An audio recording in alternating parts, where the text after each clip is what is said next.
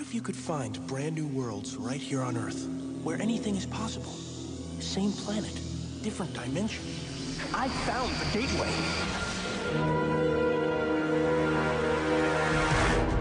The Rewatch podcast presents the Sliders Rewatch, dedicated to the series Sliders on Fox and Sci-Fi Channel.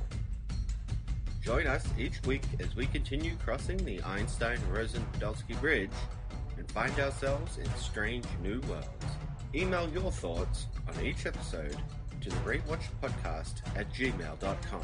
Join us on Facebook at facebook.com/rewatchpodcast or on Twitter @rewatchpod.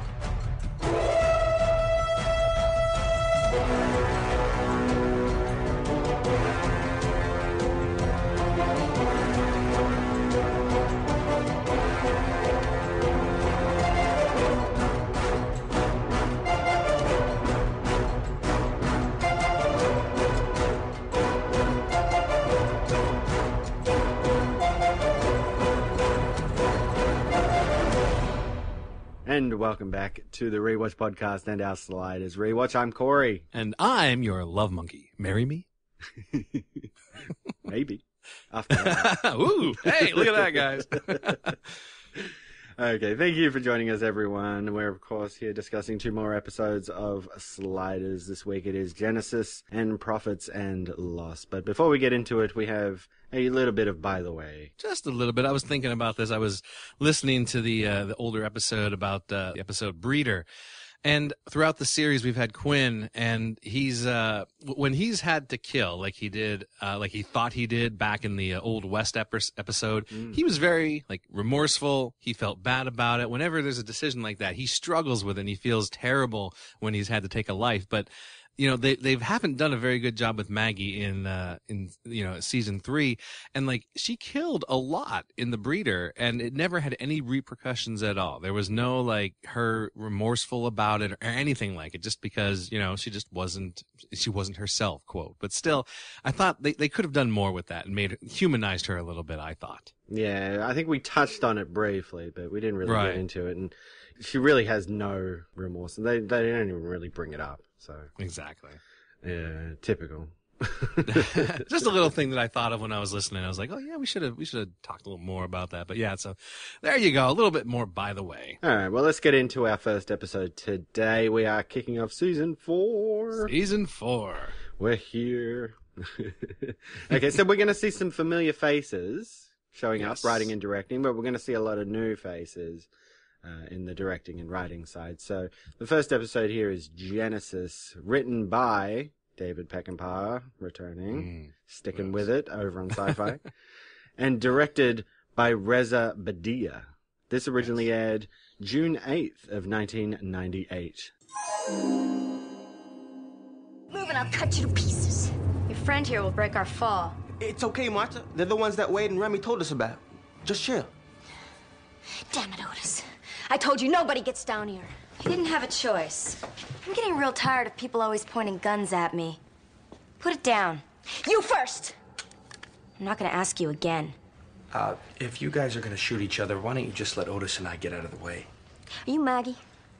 Yeah. Yeah, Wade said you were a tough bitch. Yeah, I bet she did. Hi, I'm Quinn. Do you know where our friends are? Not for certain. The Kromaggs hit us hard and fast. Some were killed. Your friends weren't in the pile. You have to figure they were taken. All right. You two look pretty ragged, so why don't you sit down? Otis, go crack a jug of water.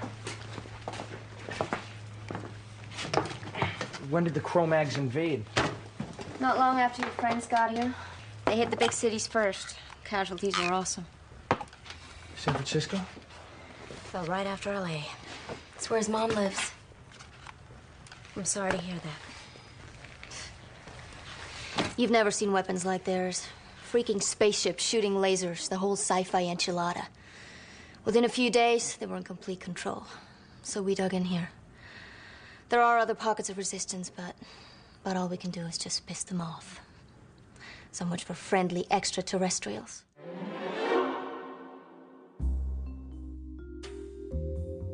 After 3 months of random sliding, Quinn has finally managed to adjust the timer to properly track Wade and Remy's wormhole back to Earth Prime.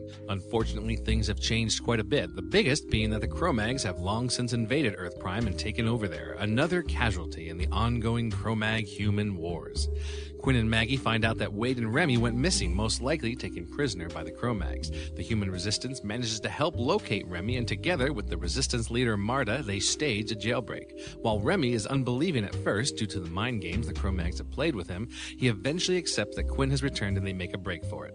Unfortunately, Quinn gets captured and is amazingly reunited with his mother in a holding cell, who reveals to him that he is actually from a parallel Earth, his real parents having dropped him to his mother during the original Chromagg Wars many years ago, planning to come back and get him when the humans won the war.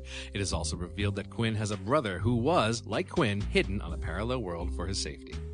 After a second jailbreak, Quinn, Maggie, and Remy decide that they must find the brother and Quinn's true parents' homeworld so that they can get the weapons developed there that will allow them to beat the Kromaggs on Earth Prime. Remy, it's me. It's Quinn. Leave me alone, you lying maggot. Hey, man. We came to get you, buddy. Hey, man. It's okay, we're here to get you, Remy. Come on, man. Look at me. I'm your man. It's me, Quinn, cue ball. No! I'm here to you. You eye-eating freaks. Listen to me. Listen to me, man. Listen to me. You and Wade slid out of the last world ahead of us. We were gonna follow your photon trail back here to Earth Prime. Now, I know, no matter what they did to you, there is no way you would have ever divulged that information. So the only way I could know those details is if I was your man. It's me, Remy. It's cue ball.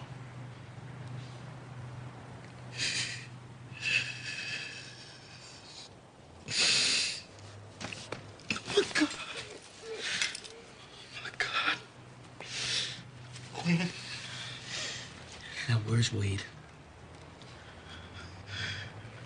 I don't know. We were taken together, but after we got here, they split us up. Then I heard that they had taken her to another prison. Damn. It's okay, Quinn. We'll find her, we'll bring her back. You have to believe that. Okay, so let's get into a bit of trivia. All right, so in the beginning, and this is something that you mentioned too, I saw in the notes there, the beginning with the bikers, they were supposed to be actually real Native Americans originally. They were supposed to get real Native Americans, you know, with the full regalia and everything on the motorcycles, but it was too expensive to hire a whole bunch of Native Americans. So they said, well, let's just get some fat bikers in war paint. Let's do that. That's cheap. So wow. That's what they did. Yes. Yeah, there you go. So that's why they had the spears and all the other stuff going on. It was supposed to be a slightly different opening. The original script, and this was bad. This is bad. You know, this is written by David Peckinpah. And the original script, if you remember, the hacker guy says to Quinn, you know, live long and thump butt. In the original script, it said in there, at this point, do the Star Wars salute. And it was like, oh, the Star Wars salute. Really? Come on. You know what he was talking about, the Vulcan salute from Star Trek. You know, it's like not wanting to start a battle between the wars and the Trek, but come on, David Peckinpah. That's the really? worst. That's that. You lost so much geek cred there. I mean, you lost tons because of the show, but I'm just saying a little bit more right there.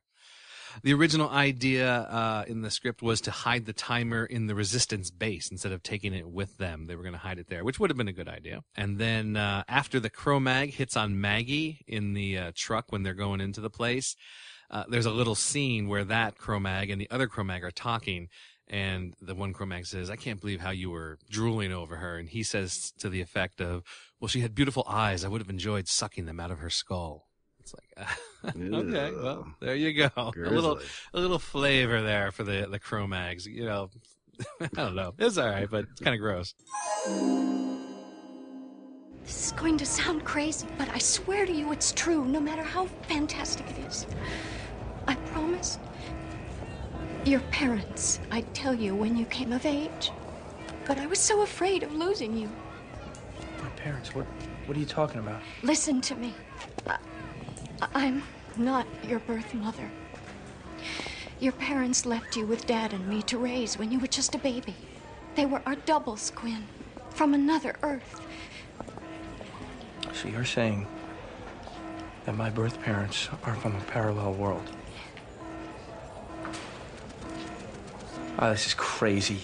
This is some crazy Kromagg mind game. No, it's the truth. I swear it. They gave me this.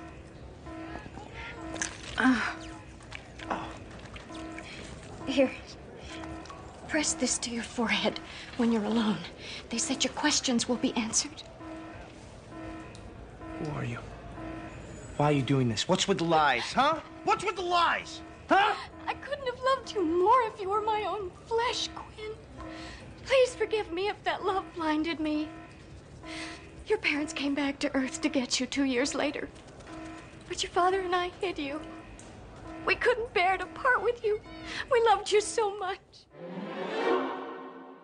All right, well, let's get into our discussion of Genesis. All right. All right, so episode opens with Maggie and Quinn, and as we were saying in the trivia there, Native American bikers in what appears to be the Old West. Right. Yeah, it's too bad that they didn't go with the, spend the extra money for the actual Native Americans, because that would have been a neat thing. I thought that would be a neat thing, like modern, Native Americans on motorcycles as opposed to horses. Yeah, well, when I sit down to watch the episode, I always open up a Google Doc.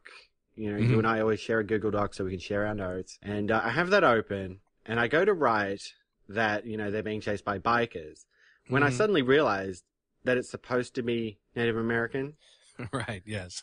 But, yeah, it is a confusing scene because they don't sell that Native American aspect. And as you mentioned, they're not actually Native American people. They actually look more like bikers doing a bad impression. Yeah. Exactly. They went down to the local bar and said, hey, we need some guys. You need to do this for us? We'll give you beer money. I think they're pretty speedy in sort of getting the story to where it needs to be. Oh, yeah, definitely. Like, because they've got to follow continuity from the last season, having the cliffhanger for the last episode at Fox coming into what Sci-Fi wants from them. So they've got to follow the continuity, but they've got to get the story to where, I guess, the people at Sci-Fi want it to go, Right. And I think they're pretty speedy. So, here in the opening, we get rapid fire information. It's been 3 months since Quinn and Maggie slid to a different world, not Earth Prime. Quinn has been trying to fix the timer to track the wormhole back, and he's finally got it. They're running, he's tinkering with it still. The time is still counting down, so, he's made that last adjustment. Finally, they're heading back to Earth Prime. And he opens up the wormhole. And it's a new one. We get this new, weird, blue-looking vortex instead of the old, watery-looking one. The vortex is fine. What the problem I have is when they actually slid out of it. Oh, it looks so bad. I mean, it's like they were sitting on air, It looks like they're sitting there and they're just falling out of the vortex like on an invisible couch or something. I was like, what the heck? Why couldn't they just do it like normal? Yeah, Sci-Fi Channel's not known for its stellar effects when it comes to its TV shows. Exactly. So they do go a bit cheaper on the effects, even the basic ones like the vortex. So what can you do? If we want to keep getting sliders, this is what we're going to go with. Exactly. And they make it. They make it back to Earth Prime, and they follow continuity that Maggie can't breathe. Right. For a few minutes, at least. Yeah. Again, they sort of try to steer clear of these plot holes, try to explain them quickly and get rid of them. Yep. So, she comes back around. We get a quick line. All this sliding must have changed your lungs or something like that. All the different worlds. You seem to be okay now. That's gone. Yeah, it's like, all right, fine. Yeah. We'll take it, fine. But they're taking the time to at least address it before they get rid of it. So it's quite speedy. And, I was watching the clock. It was the 15-minute mark of this episode that they had gotten through all this stuff, broke out Remy, and then the story's going to unfold from there. Right. And, of course, the big thing here is that they're going with Kromaggs. They've picked the Kromaggs as one of the best villains that have been established so far. And we're going to go with Kromagg invasion story.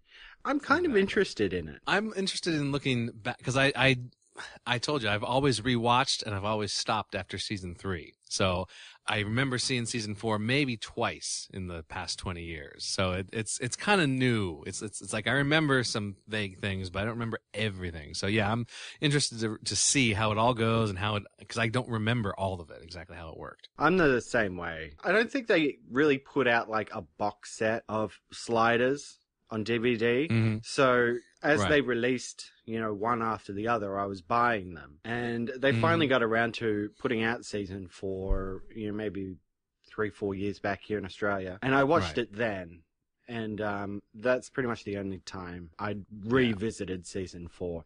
I'd seen seasons 1, 2, and 3 many times. But, the thing actually that threw me off was that I thought they got straight into Colin Mallory. Yeah, I did too. Actually, my recollection was, yeah. I was super surprised that these first 2 episodes don't get to that. Yeah, I forgot about that. Yeah, so that's an interesting aspect of it. What I was wondering, and this goes back to continuity again, is who do you think had the implant then? Because Remy and Wade went back to Earth Prime, and then the Kromaggs invaded. So theoretically, it's either Remy or Wade, don't you think? Honestly, I'd forgotten all about it. Exactly. We Yeah. did bring it up in the episode, that first Kromagg episode. So, Yep.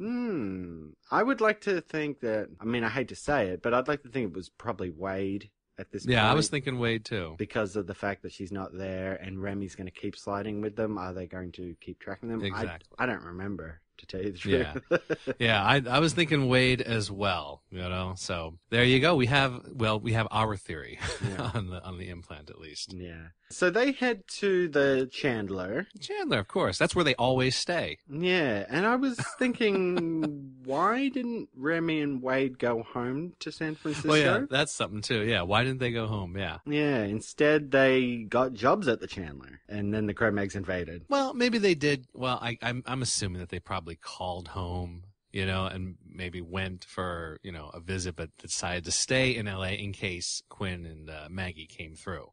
Yeah, that's what true. I'm assuming. Well, at the same time, they could have gone home to see their families. I'm sure Quinn would have called them. Oh, yeah, if he exactly. showed up exactly. there. Right. Hey, guys, we're finally here in LA. That's true. The thing that I was making a joke about there was, though, it's the Chandler now. And it used to be, it was the Motel 12, and then it was The Dominion. The Dominion. And wasn't it something else in the last season? I thought it was a different one in the last season. And then now we have the Chandler. I know we commented on the fact that it was now the Chandler once they had encountered Logan Sinclair and were going to start landing in LA. So it threw me off it didn't throw me off. It just annoyed me when Quinn said, "Yeah, we always stay there." It's like, you don't always stay there. No, you stayed with the Motel 12 there for a while. Exactly.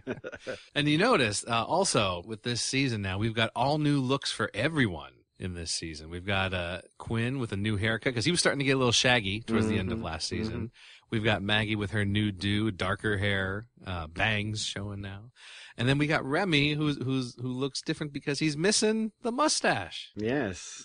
Yes. I was like, I remember when I first saw it, I was like, something about him doesn't look right. Oh, it's a mustache. The mustache is gone. I'm so used to that. Yeah, well, he's been in a Kromagg prison for 3 months. So. Well, there you go.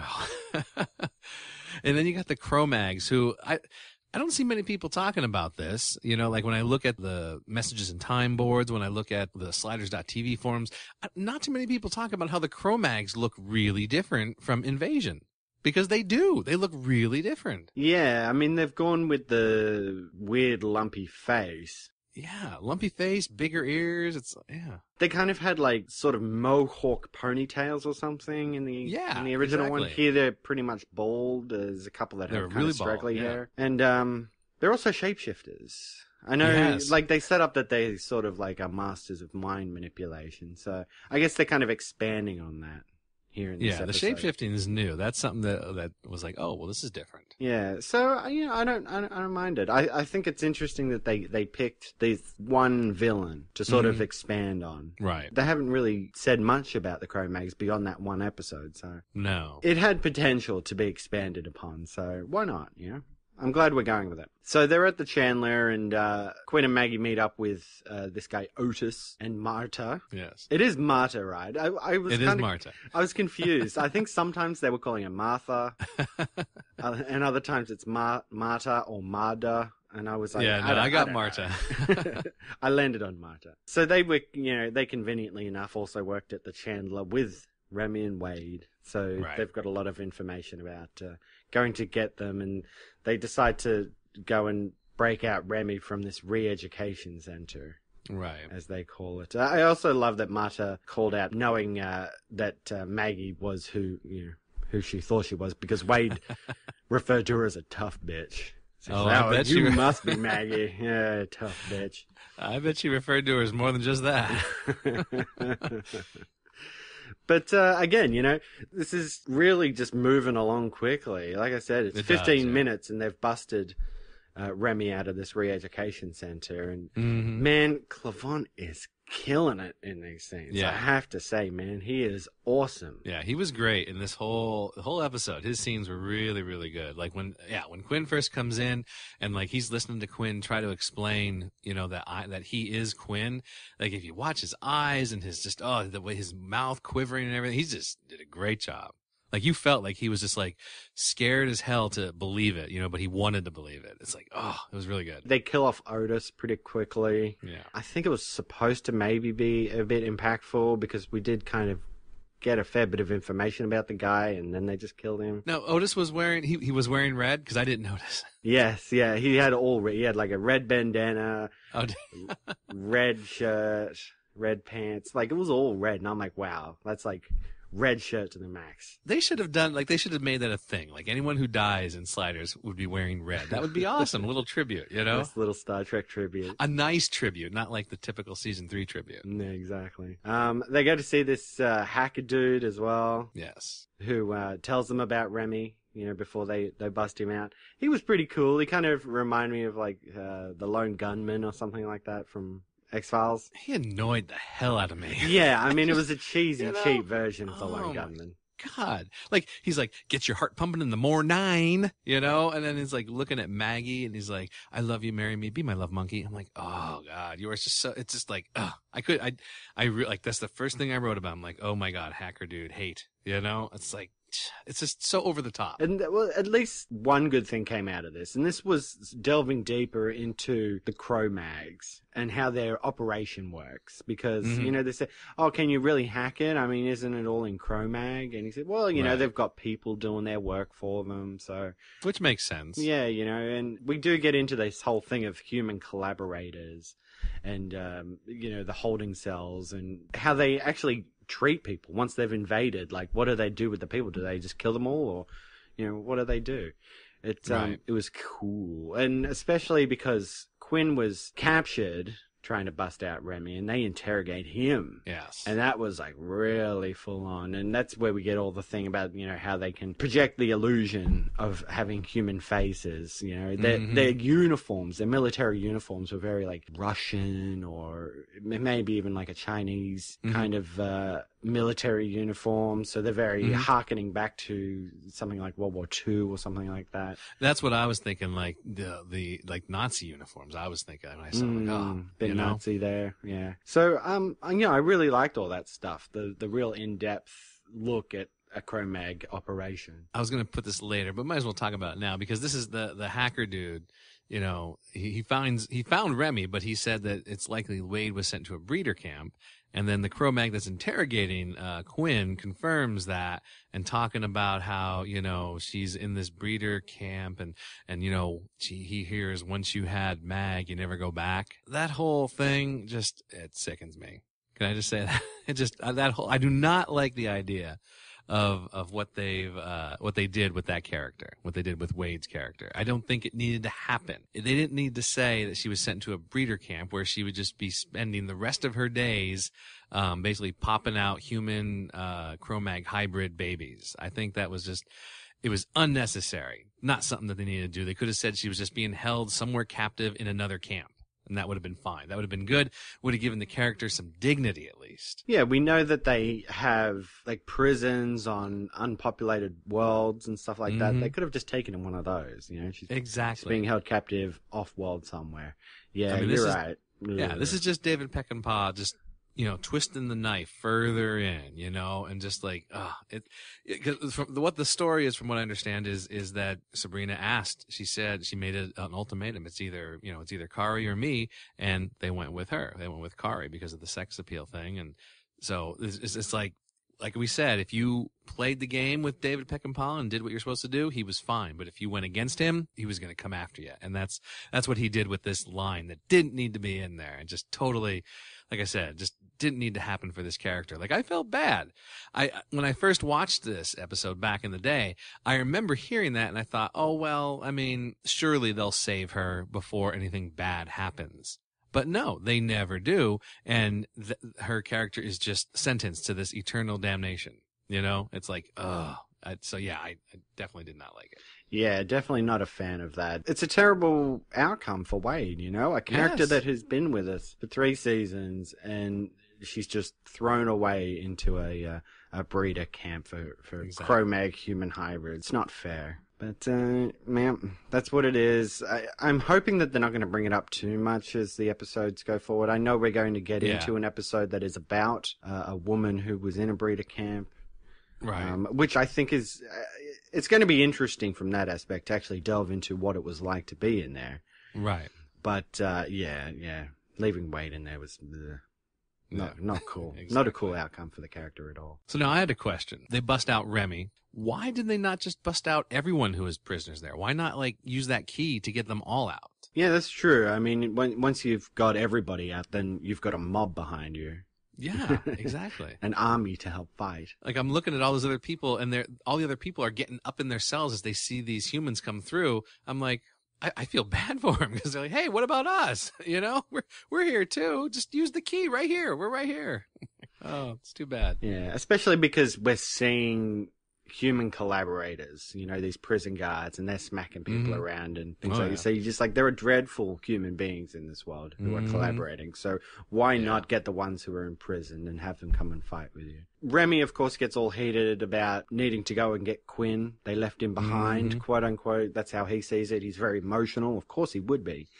And Clavon is just continuing to nail these scenes, man. I'm loving it. When Maggie has to sit down with him and they talk about waiting, getting a plan together, getting people together, we can go out and save him that way, and he reflects on, his time in there, losing Wade, and man, I just how he couldn't save her, yeah. And of course, the fact that the Kromaggs had been messing with his head as well. He says, I don't know if you can trust me. I don't know if I can go out there with you because they've been in my brain for 3 months doing God knows what, So amazing. I think it's the best part of the episode is those solid Remy moments. Yeah, definitely. He's the star actor in this one. But back in the Kromagg prison, we get more of the human collaborator prison guards being assholes. Right. Yes, they're pretty rough.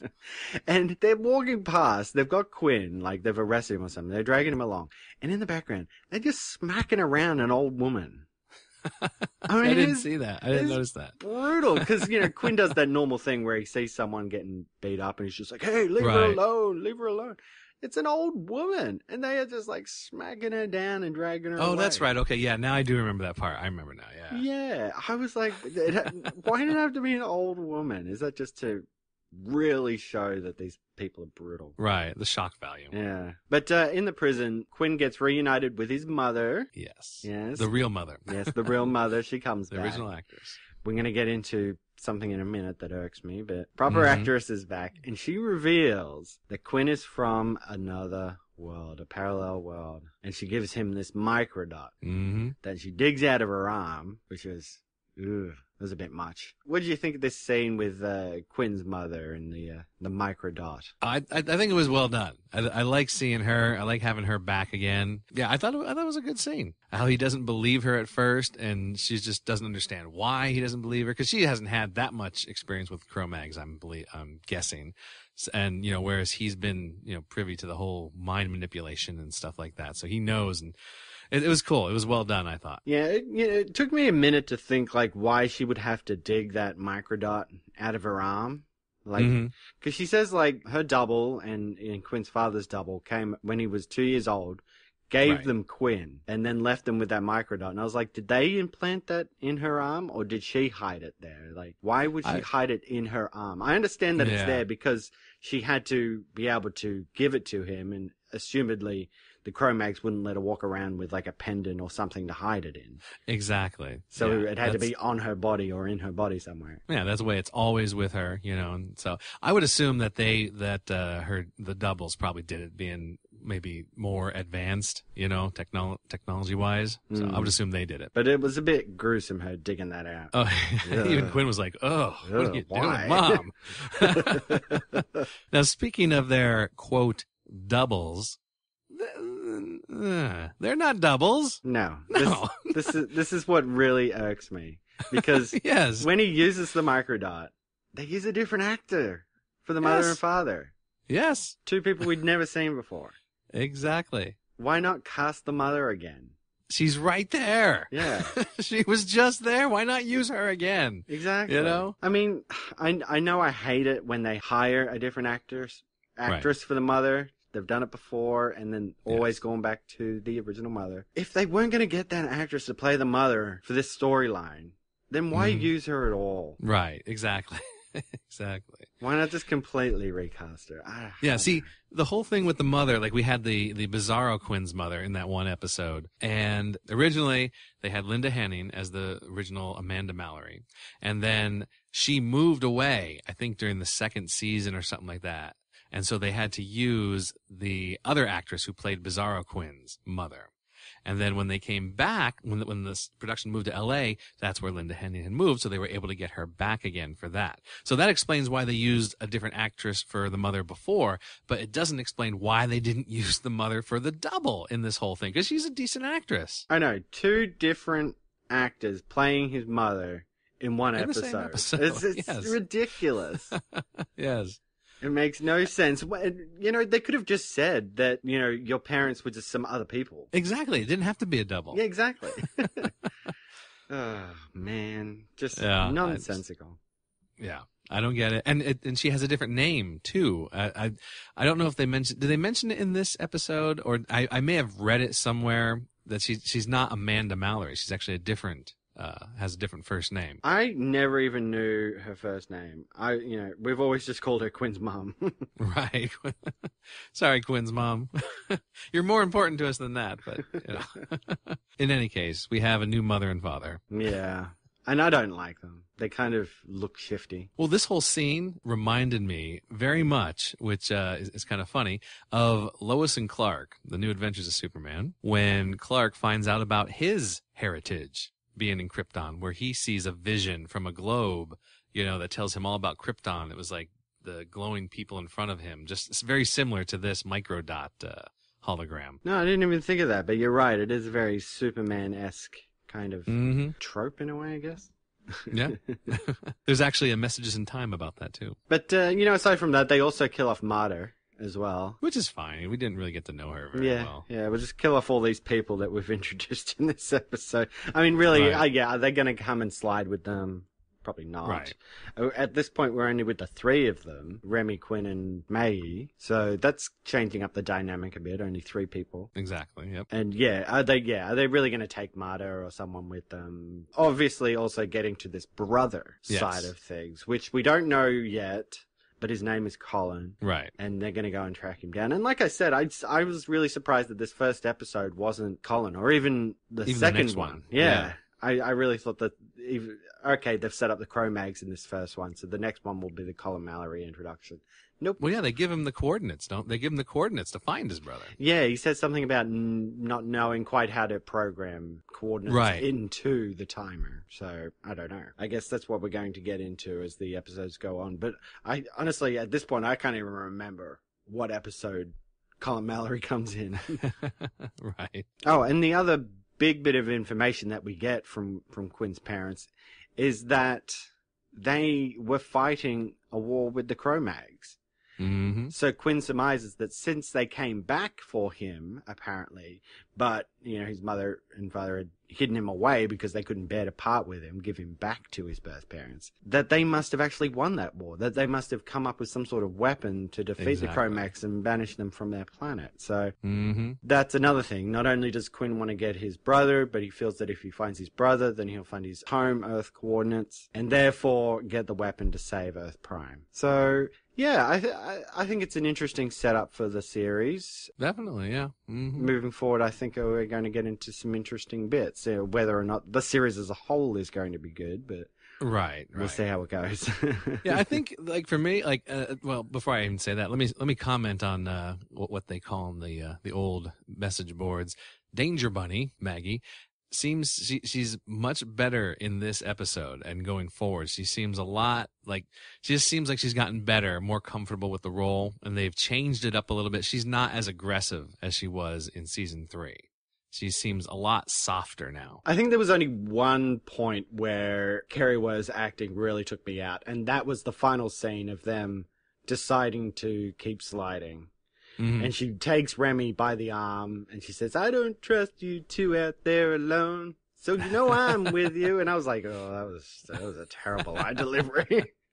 Yeah. I mean, she's definitely not up to the caliber of like the people that we've had, Sabrina Lloyd and John Rhys Davies, but she's much better than she was in that 3rd season. I mean, this aired more than a year after. Yeah. There was like a year in between or something like that. That last episode was in April of 97, and we're picking up here in June of 98, so over a year. So she's had time to get some lessons and such.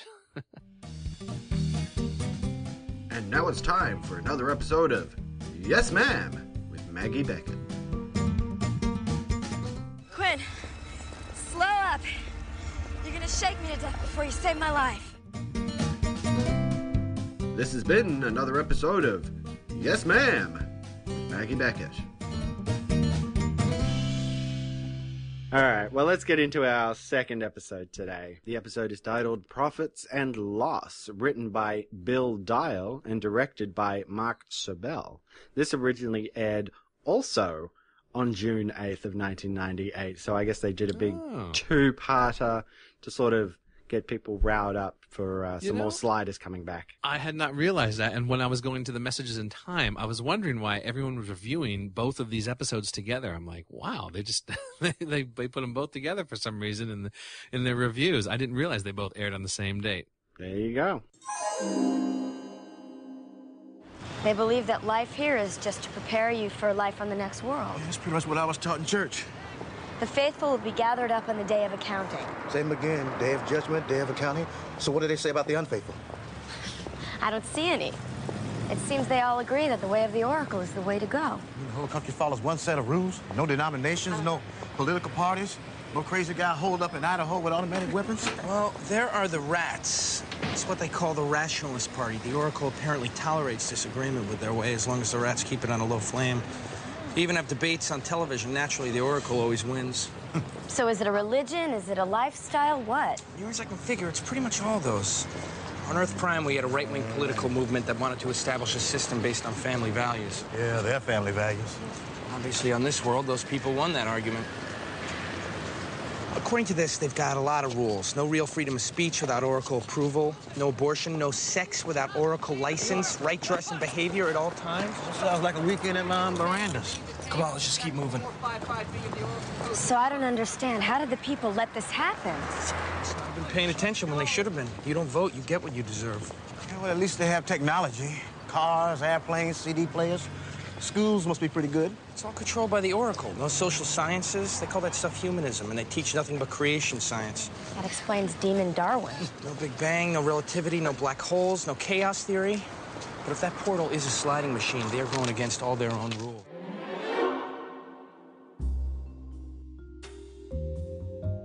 Our trio lands in a world where religion controls just about everything from TV, schools, and hospitals to normally personal decisions regarding sex and abortion, but they are opposed by an underground resistance. The slide-in is witnessed by a man named Cadmus, a high-ranking official in this theologically run government, who alerts authorities to the Sliders' presence. Our group is ushered into assembly by a woman named Jane, where they learn that people believe life on this world is simply to prepare them for the next world, and are chosen to be welcomers, people who will pass through a portal to another world to make it ready for others to come through in the future. Quinn decides he needs to check the portal machine out, hoping to find something he can borrow or use to adjust their own timer. Unfortunately, all they find is that the machine is actually an incinerator, and rather than sliding to another world, the welcomers are burned to death. Their investigation is interrupted by Cadmus and company, who take their timer, questioning their motives and detaining them in jail, but luckily the Rad Rats save them before they can be chemically reconfigured or brainwashed. The Sliders make a deal to help the Rad Rats with their tech needs if they help them with retrieving the timer, but the rescue plan goes awry and our team, along with Samson, are captured and scheduled to be the next to traverse in the incinerator. Cadmus reveals himself to be a Rad Rat sympathizer and returns the timer so that the Sliders can slide out under the guise of traversing to the next world as welcomers. After sliding out, they use the timer's ability to return, something that has never been done before on this world, thereby shaking up the people's belief in the Oracle and strengthening the rationalist cause. Forgive my rudeness. My name is Gareth, and I am the chief oracle for the Los Angeles area, and this is my counselor, Cadmus. Your sudden appearance has caused us to forget our manners. So, I've told you my name. Don't you want to tell me yours? Hi, I'm Quinn Mallory. This is Rembrandt Brown, and this is Maggie Beckett.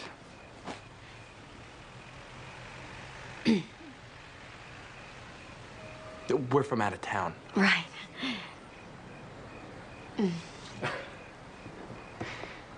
So it would seem. The real question is, how far out of town? Oregon, actually. The interior. You know, this is our first trip to L.A. Vacation? Well, you could say that. Have you been to Oracle World? Not yet. But it's on the list. Right. The World in 6 Days is playing at the IMAX Theater. It is really something. And the Dark Age Dungeon Ride? There's new music this year by John Tesh. I love him. So if we could just get our little communicator back, we'll mosey on over to Oracle World and, enjoy ourselves. I'm sorry, but, we're gonna have to detain you for a little while. Why are we being arrested? What charges? Charges? I am so sorry. I thought you were paying attention. You're completely unknown to the authorities. You have no identification. You're vagrants. And you're in the possession of a scientific device. First three are misdemeanors. The last is a felony. Take them. Hey! Whoa, wait a minute. What have you done? Ah! What is that thing?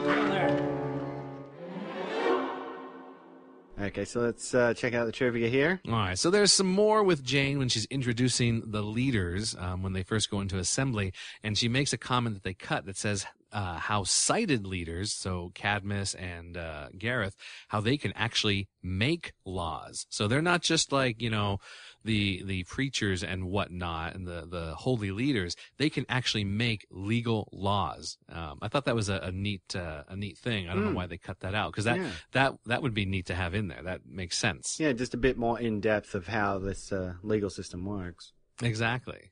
There was more of a tour when Quinn and Maggie and Remy are being taken to the Rad Rat headquarters.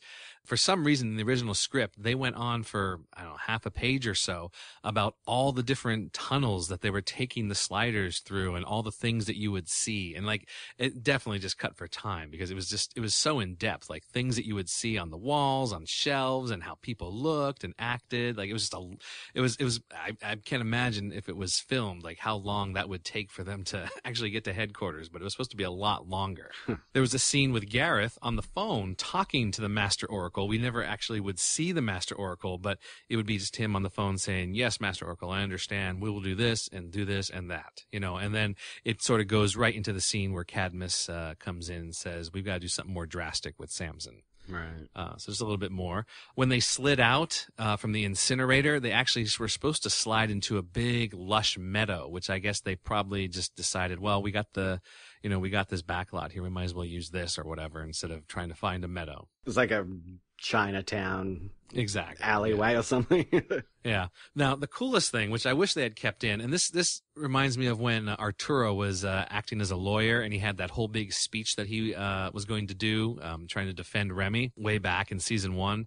I think it was season 1, season 2, whatever. Cadmus, his speech at the end was a lot longer, and it went into more about how they don't want to forbid Oracle belief. They just want to, they want to return freedom of speech to the people. They want a return to the Constitution where no government is above the people, but must be of the people. It was a big reference to the Constitution, basically, that they didn't put in there, which I thought that would be a nice thing to like cap the episode off with, because, separation of church and state and everything, that's what they were kind of referring to. And that was a cool speech that he had. And if you want to read that speech, of course, dimensionofcontinuity.com, go over there.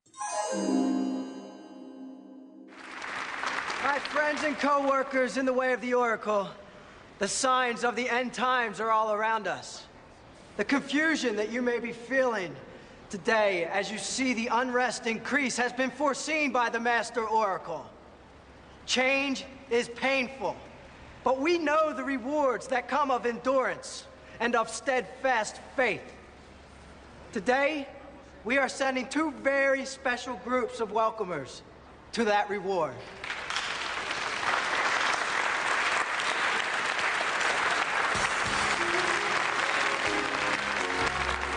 See you on the other side. Jane, you gotta listen to us. No, you must trust the Oracle. Maybe she's right. We'll certainly find out soon enough.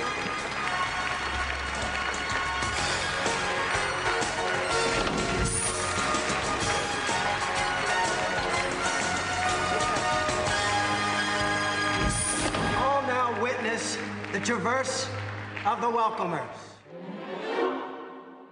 All right, so let's get into our discussion of profits and loss. All right. Something that doesn't happen very often. They slide into this world and are immediately seen by somebody. Right.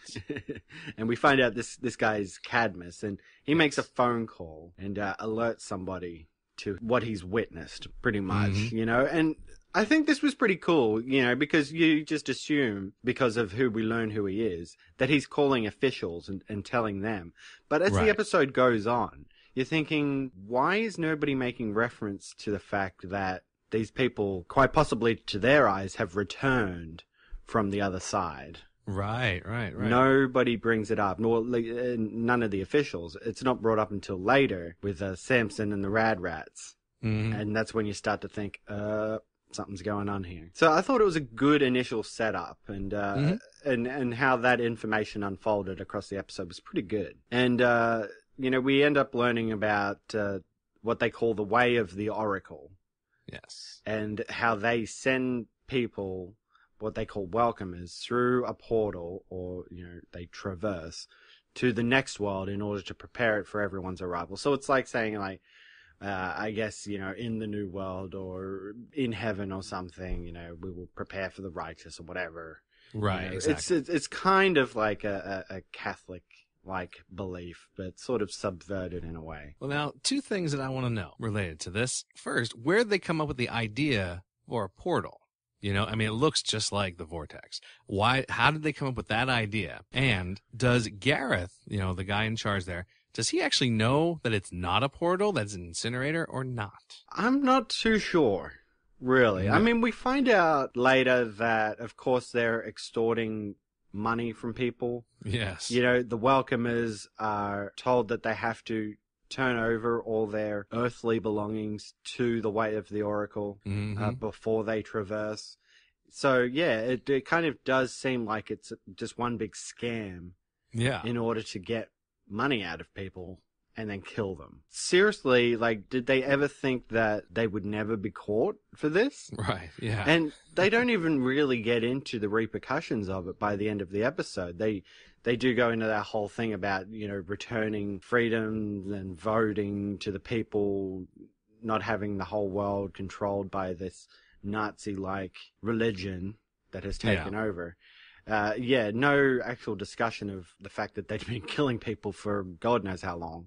I know. And that's why I'm wondering, who, like, I can't imagine. Like, they said, well, we'll make this image, this hologram or whatever, this video of a vortex, and then we'll just incinerate him. Like, where is that? Like, who was the guy who came up with that idea? I'm like, man. And I did notice that they were careful to have Gareth operate the traversing machine. Mm-hmm. It was never Cadmus, because by the end we're supposed to sympathize with him because he is a rad rat collaborator. Exactly. To bring down the way of the Oracle. So, yeah, I don't know. I have a feeling that Gareth did know. That makes him a whole lot, like, just evil. You know, like, a whole lot more evil than you think. Like, if he didn't know, like, I could see myself, part of it, I was like, oh, he seems like an okay guy when he arrests them. He's kind of not being too mean to him. I'm like, maybe he's okay. But if he's, you know, really, if he knows about that, then he's willingly, you know, he's knowingly committing murder. It's like, whoa, you know? It's dark, you know? It's a little dark. It really is. You know, they get into what the way of the Oracle is. And it is that whole thing of, like, we're right and everybody else is wrong. Because they've got what they call the demon Darwin. Darwin existed on this world, probably came out with his theories of evolution and, you know, all the stuff that Darwin came up with. And they kind of, like, threw him aside and said that he's completely wrong, we're right, and you're not allowed to disagree with us, because if you disagree with us, then we will take you for chemical reconfig. Exactly. Or brainwashing. We brainwash you into believing what we believe. And they can probably get away with it too, because they've amassed so much money from people willing their money and belongings to the church. I mean, they get rid of people, like, in assembly, like, every day. I mean, it's I think there's more than one assembly a day, and they probably have assemblies in other cities as well, so they probably have a ton of money. Yeah, well, because Gareth himself, he describes himself as the chief oracle. Right. And that means that he's kind of the head of the way of the Oracle for, I guess, the Los Angeles district. Exactly. But there is a prime oracle who is the head of it. And yes, when they're getting into this, I was thinking of that psychic world. Yes. Because they refer to them as oracles and the prime oracle and all that stuff. Yeah, I was thinking that too, because we got the prime oracle, and then we also got a Gareth again, and we had a Gareth back in the dragon episode, the dragon slide episode. Yeah. And then, you know, also not to throw back to even more episodes, their stance on, like, scientists in this world reminds me of the stance of the world that was anti-technology as well. Yeah, very true. So they're kind of melding all these previous ideas into a single episode. I do love the point that you brought up here, because they're walking away after the assembly, and there's a guy getting arrested. Yes. And Quinn does nothing. He does nothing. It's like, that's good on you, Quinn. That's good. That's what you're supposed to do. Let the police do their job. You don't know what the rule is. You don't know what they did. Let it go. It is a bit of an odd scene, though, because they kind of, like, cross the road there, and in the background, there's this guy getting arrested, and they kind of look over their shoulder and have no reaction to it at all. I know. Like, at the very least, you'd be like, oh, man, like, there's a dude over there getting arrested. Right. But no, they just keep walking. No reaction. Maybe they finally learned their lesson. They're like, okay, no, just keep moving. Forget about it. Forget about it. Not dealing with it. You know, unlike on the Egyptian world where they got the timer, they decide that they want to go and check out the equipment that they believe to be sliding equipment, sending them to a new world. Of course, they find out that it's not that at all. It's just a huge incinerator. I think, like, for this whole part, I really wondered, like, why did Remy and Maggie have to go? They can not really help at all, except from being, like, lookouts, really. You know, like, Quinn really should have gone by himself. It would have been safer. And they still could have gotten, Wade. Oh, I miss Wade. They could have gotten Maggie and, Remy into the whole story another way, I think, rather than just having them tag along with the scientist guy. I was like, well, you know. Yeah, you're right. I mean, Quinn looks at the equipment. All Remy does is find ashes. Yeah, which Quinn they could have had Quinn do that, you know? Yeah. He could have easily found that. And then Maggie was just a lookout. Right, exactly. This is where, you know, they started talking in this episode about how he needs to, you know, he wants to find that out because maybe he'll find something that can help him configure the timer to go to his brother's world coordinates, which I thought was Right. weird because I just assumed that he could just put them in there. Like I thought, oh, he got his coordinates from the last episode. He'll just put them in there and they'll go find them. But it's like a whole big to-do, I guess. Yeah, it is, because we know that Maggie's husband had reconfigured the timer to track wormholes and store coordinates. So Right. since it stores coordinates, then why doesn't it have the ability to be able to input those coordinates Right. to go I to mean, where you want to go? I reasoned maybe they have to actually go to a world to store the coordinates. That's how I reasoned it, in my head. So It doesn't seem like it should be that hard for him to reconfigure it to No. input coordinates. it doesn't, especially if he's able to fix it on the fly to track, the wormholes when it was broken. So, but it's all right. We go with it. Yeah, but they're arrested, of course, and they're taken to see Gareth. And they have this really long, awkward conversation with Gareth and Cadmus. Mm-hmm. And it's all about getting to understanding their level of transgression here. Yeah, because it's it pretty starts major. off and Gareth is like super nice. Hey, have you been to Oracle World? Exactly. And it goes on for like 5 minutes. Right? Yeah, it's a long scene. But at the same time, I'm really enjoying the scene, It kind of just builds to that level where suddenly they realize what they've done is worthy of the death penalty. Yeah, it's really bad. So, I really dug this scene. They weren't afraid to just let it play out instead of just sort of, trying to, hey, you're guilty, so we're going to kill you, off we go. 1 minute scene, just let it play it out. It was beautiful. Well, yeah, because I thought they were going to get away. I think they were going to be fine. Like, it's no big deal, da-da-da-da. But no, it's a big deal. It's a very big deal. Yeah. And they get thrown in a cell. And I think we get the most full-on exposition extra ever. This dude, who they don't even really talk to. No. Just starts really talking about, like, what chemical reconfigures and how terrible it is. Yeah, he's very upset by it. He's very upset by it. Yeah. And he actually looks like one of the bikers from the first episode. Yeah. I just thought it was a super full-on, like, monologue for an exposition extra. It was. He sells it. He does. Really good. Yeah, I bought it. Those lessons paid off, biker man. But of course, Maggie's in like her separate cell, Yes. separating men and women when they go to jail.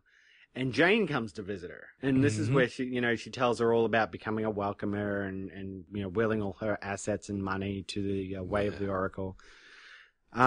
Suspect much? Yeah. I mean, come on. Like, come on, really? Yeah, how do people not know what the way of the Oracle is doing? This is ridiculous. These people are idiots. Well, I mean, that comes up a little bit in the Messages in Time as well. How it's just that when you believe, you're full on. It's like you might call it brainwashing. And this episode was supposed to be like a whole, from what I understand, what I saw was supposed to be like a comment on back then with the religious right and all this, and just So that's how some people, like, that's all they want.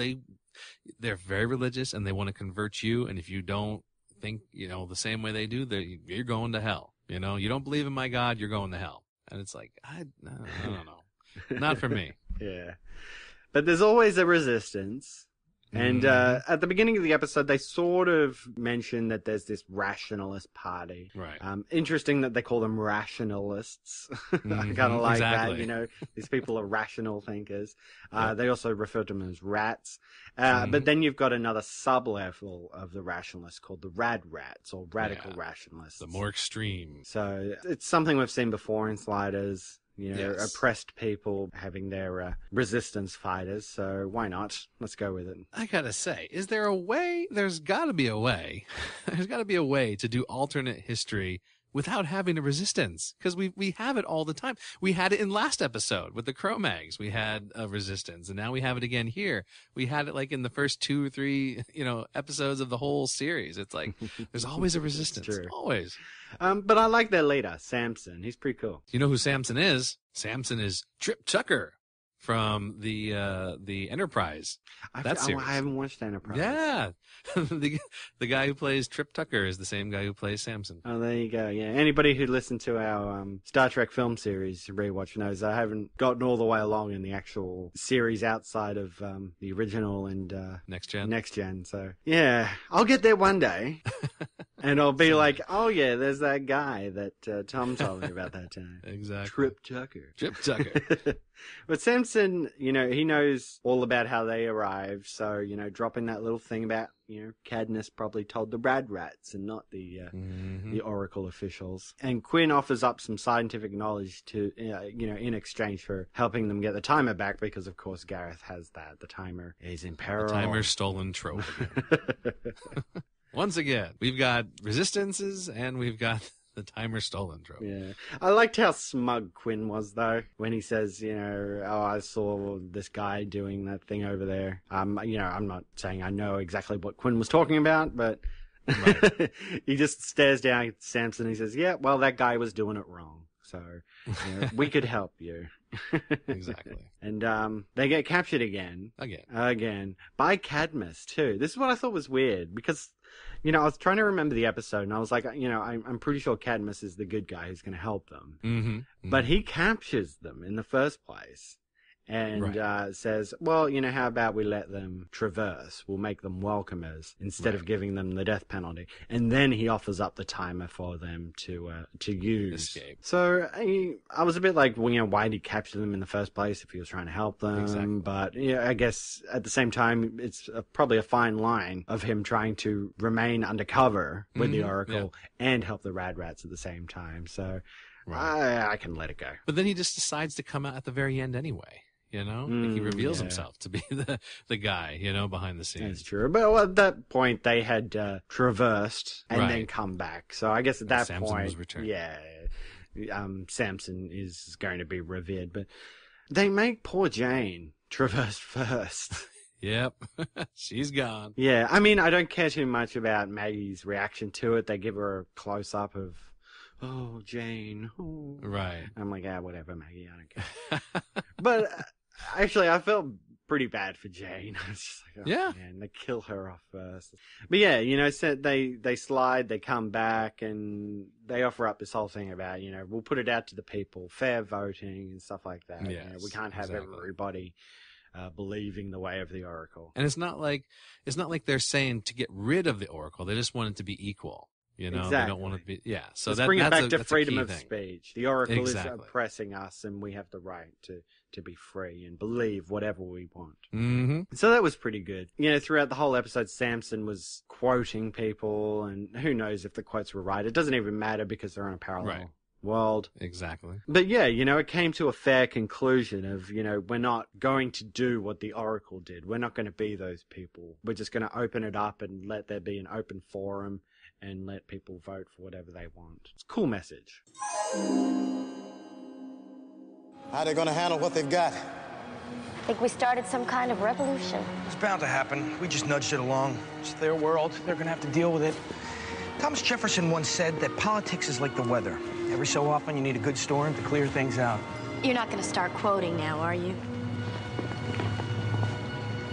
Who's Thomas Jefferson? Big man in my world. Got his face on some of the money. Okay, well, let's get into some messages in time. Okay, starting with Profits and Loss, a lot of people were talking about how they were glad to see David Burney, who played Cadmus, back again, even though Meredith divorced him. I guess they're big Meredith Baxter Burney fans. I didn't even know David Burney was an actor. No. So yeah, they were happy with that, to see David Burney again. I didn't know he had gone away. There you go. They had said, boy, he has great hair, doesn't he? Well, okay. Oh, there you go. Yeah, he was fine. Yeah. Now, this is something that we had mentioned about a little bit as well, that the elements of this show seemed cobbled together from other episodes. Like they took a little bit from here, a little bit from there, and just kind of made like a new episode out of all these little parts and pieces, which they guessed maybe was to start fresh for like a lot of new viewers who hadn't seen those old episodes. So sort of like, do a little version of what had come before. Right. Just a little taste to get you involved. There was one particular poster who was livid about this episode because I guess he was extremely religious, and he said, this episode attacks the religious right, and he was calling out the sponsor for the episode, Propecia, I guess. I don't even know what Propecia is, but he was calling out the sponsor for allowing this episode on the air, and how the final solution mentioned was akin to Hitler's final solution against the Jews, and just very offended by the whole thing. And like people were like, what's the deal, man? Relax, Then there was an atheist who responded to him that said, the poster, you're doing the own thing. You're doing the same thing. You are trying to censor, what they're trying to say in this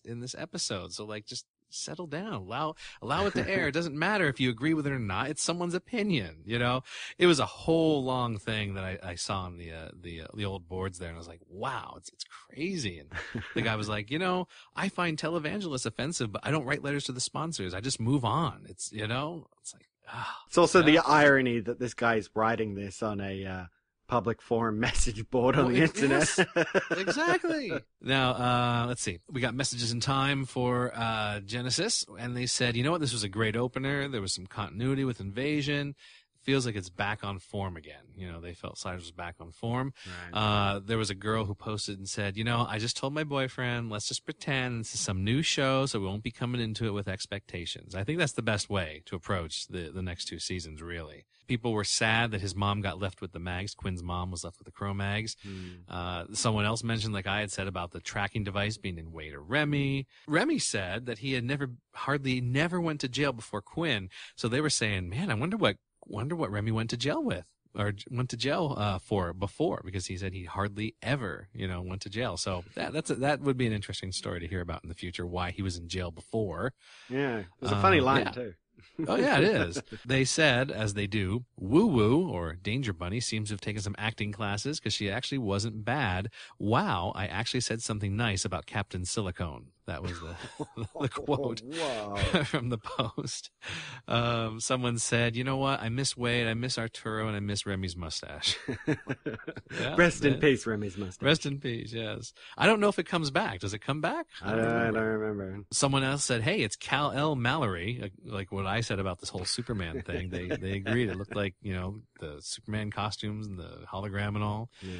This was a good point made by someone who said, you know what? Quinn should have taken down that Mantis ship with the timer like he did in Invasion. Oh, right, yeah. That's a good point. He did it before. Why can't he do it again? A lot of people wanted to see that, quote, future world from the end of season 3. They thought that it would be neat to see that. They were hoping it was going to be continued, but it wasn't, so they were disappointed. Yeah, it didn't pick up where exactly they left off. Exactly. They didn't like Quinn being... some people did, but a lot of people didn't like Quinn being from another dimension. They'd rather he be from Earth Prime. Yeah, it is awfully convenient. Yeah. They did like Maggie's attitude now. She's not as harsh as she used to be. And then someone said, well, at least it isn't on Fox. That's a plus. If that's the best thing you have to say, sorry. And then someone was saying that the Kromaggs seemed akin to Nazis because the uniforms, they looked like they were taken from like the Hogan Heroes closet on stage or something like that. All right. So, yeah, it was, that's about it. All right, so messages from Earth Prime. So, yeah, they were talking on, we got an email from iReactions over at the sliders.tv yes, forums. We did. He said, hey, would you guys, along with the Sliders cast, would you guys like to be on the actual website, earthprime.com? We're like, yeah, let's get us over there. It's a great resource. It's the earthprime.com and dimensionofcontinuity.com are 2 sites that I use when I'm getting my synopsis together and my, my research on the episode. That's where I go, to those 2 sites as well. So Earth Prime, definitely a lot of information there. It's great to be a part of it. Yeah, absolutely. We're being archived. Yeah, that's great. Official really great. Sliders merch. Yeah. Officially unofficial Sliders. Yes. And then there was a little bit of talk on the forums about my rendition, my acoustic Tears in My Fro. People are pleased with it. They liked it, and I'm glad. Loved it. It was fun. It was fun amazing. To do. Yeah, it was fun. And like I said, if anybody comes see me out here in Phoenix, request that song. I'll know that you listen to the podcast, and I'll do it.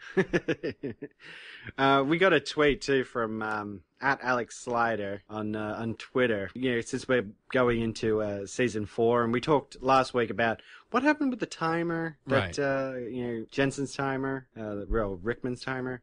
What happened to that? And they haven't brought it up. And he says, "Oh wait, Archibald Chandler uses it in his chess game." And then he put a reference picture for an upcoming episode where they I see. run into a hologram of Chandler at the Chandler Hotel, and Right. his little control kind of looks like the timer. Yeah. Yep. But yeah, he does make a good point. Where is that timer? I don't think they're ever going to bring it up. There's one more that I forgot to. I talked to you about it. You had asked about if we had any reviews on the American iTunes, and I hadn't even thought to look. And I looked, and guys, we have one. We only have one review on the American iTunes. I was surprised. I'm like, we don't have more than that. We only have one. And it was from like April of like this year, which is months ago. So we'd love to have some more on there. I mean, she really liked it. Or I don't even know if it's she or he, but whoever posted, it was iMaggie, I think was the name of the poster, said that it's a good reason to rewatch an old favorite. They said about the podcast. So I'm glad she likes it, iMaggie. But we need some more. You know, I just suddenly thought, maybe we could bring all those nice reviews in and put them in our Messages from Earth Prime segment, because we have to have a bunch of them by now, right? No, yeah, exactly. It's all right. We still like you guys, but we do. Feel free to do some more. Yeah, that'd be nice. Well, anyway, with this, I you know what, I did enjoy these 2 episodes. It's not the same Sliders that we're used to, but it's definitely a closer return to form than we've had in season 3. It's true. Yeah, maybe this season won't be too bad. We'll get through it nicely. I have high hopes. It's never going to be the same as when we had our quartet, but it's not bad. And we'll see as we go along. I'm seriously interested in finding out like how far into the season it takes for them to bring in Colin Mallory. I cannot remember any of these episodes. It's ridiculous. Right. But next week, the 2 episodes we'll be discussing are Common Ground and Virtual Slide. And I couldn't tell you anything about either of them. I don't remember. Nope, don't remember. Well, we'll find out next week, but that's it for this episode of the Rewatch Podcast. Keep up with listener interaction by liking our Facebook page at facebook.com/rewatchpodcast and follow the show on Twitter at rewatchpod.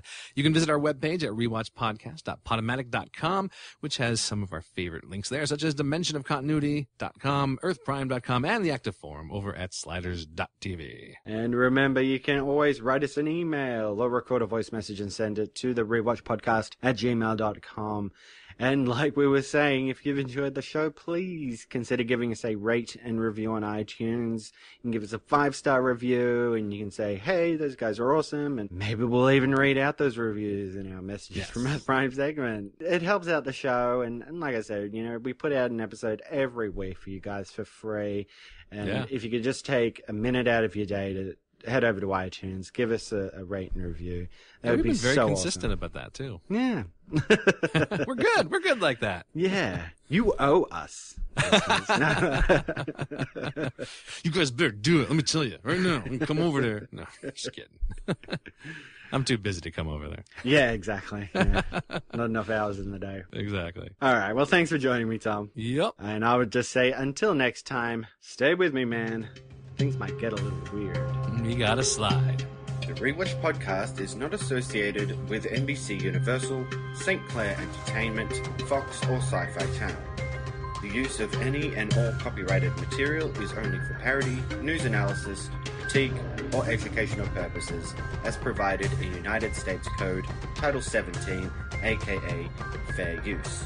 Music provided by Kevin MacLeod at incompetech.com. Copyright 2015, The Rewatch Podcast.